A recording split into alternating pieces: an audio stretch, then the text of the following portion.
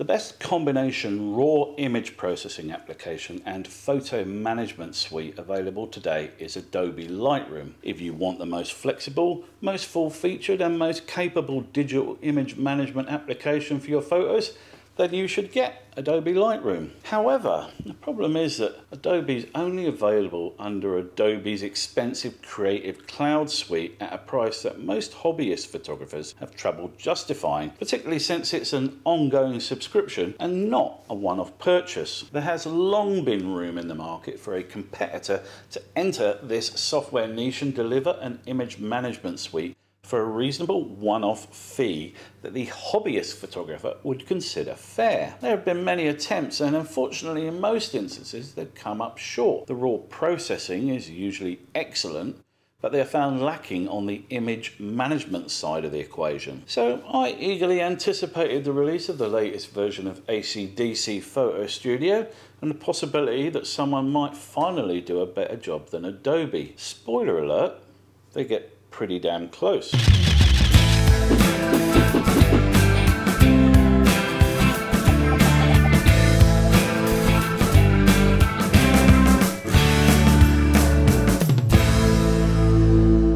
venerable ACDSee suite first came out in '94, a full 13 years before the release of Lightroom, so it's not like they haven't had some time to work out the wrinkles. ACDSee have done a better job than most other companies at competing fully with Adobe, but there's some key differences between this and Lightroom that unfortunately remain a deal breaker for me. My requirements are fairly specific though, and you may find that this software is the perfect addition to your photography workflow.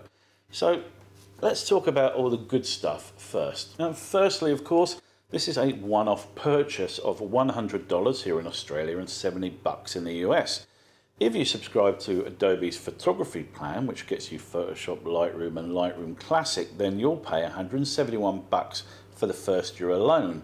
So for just over 6 months of fees to Adobe, you could own this software outright. And that's a pretty sizable advantage any way you look at it. And it's not like you're buying software from some startup that might drop off the face of the earth after a year. ACDSee have been in this software sector since its very beginnings. Now, this is a streamlined bit of software that ran fast and smoothly on my 2-year-old iMac. This appears to be mainly due to the use of a hierarchical database instead of a relational one as used in Lightroom. You can use it as a full-blown workflow suite, importing images directly off your SD card, copying them to an archive somewhere and tagging, categorizing and keywording them along the way. Alternatively, you can simply fire it up and point it at your photo archives and it will catalog them. There is even an import tool for Lightroom which will transfer your metadata, including ratings and keywords. Unfortunately, it won't import your .xmp sidecar files from Lightroom, so you will lose any edits you've made to the raw file. I did a test save of metadata in Lightroom and it had no impact on the Photo Studio file at all, but it did grab the content, keyword, contact and IPTC image metadata. Keywording and rating images in Photo Studio is fast and simple and can be automated if you want. The library view, which sits under the Manage tab, shows you your thumbnails, and you can also flick to the View tab, which has a large image and film strip layout similar to Lightroom's Develop module. One welcome addition to the software is the inclusion of a map, which is one of the key features I love using in Lightroom and use very regularly. It makes my life a shit sight easier.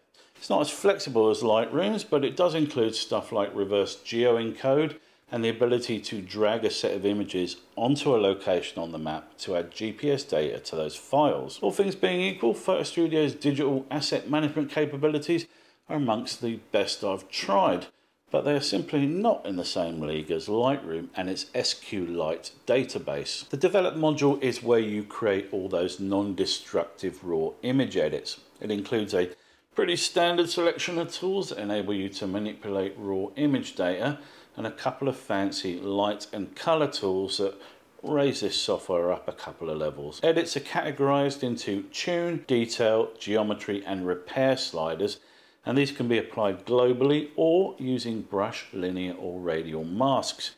It all worked well, though I did find the equivalent tools here much less finessed and with a much larger range from none to maximum than their Lightroom equivalents. Now, in terms of one-click functions such as presets, there is a color LUT tool that can load .cube files and some basic built-in presets. You can also save your own presets, which is handy if you have a set of baseline tweaks you tend to apply to all of your images. It's a basic but well-rounded set of tools, sliders and features, but there was nothing in here that could in any way be considered innovative or unique. Now that's the good stuff. Let's talk about a few negatives. And my first surprise on that front was that I couldn't actually edit any of my Fujifilm X-T4's RAW files. This is because the software only supports the uncompressed RAW format on all of Fujifilm's cameras, which is unfortunate because I don't use the uncompressed format because it takes up more space and has no huge benefit to me in terms of quality. It's a bit of a shame, but in ACDSee's defense, Lightroom sometimes does a less than spectacular job on rendering my X-T4's RAW files too. The latest version of Lightroom has some terrific new masking capabilities, including AI selections, but Photo Studio uses a more traditional linear or radial approach. It's a much more basic tool set, but it's possible to achieve similar results if you're prepared to finesse your masks. The software is also missing all of Lightroom's more advanced tools such as Enhance, HDR and Pano, and mean that you will need an external editor if you want to combine shots in some way. In terms of the library management, there is no stacking feature.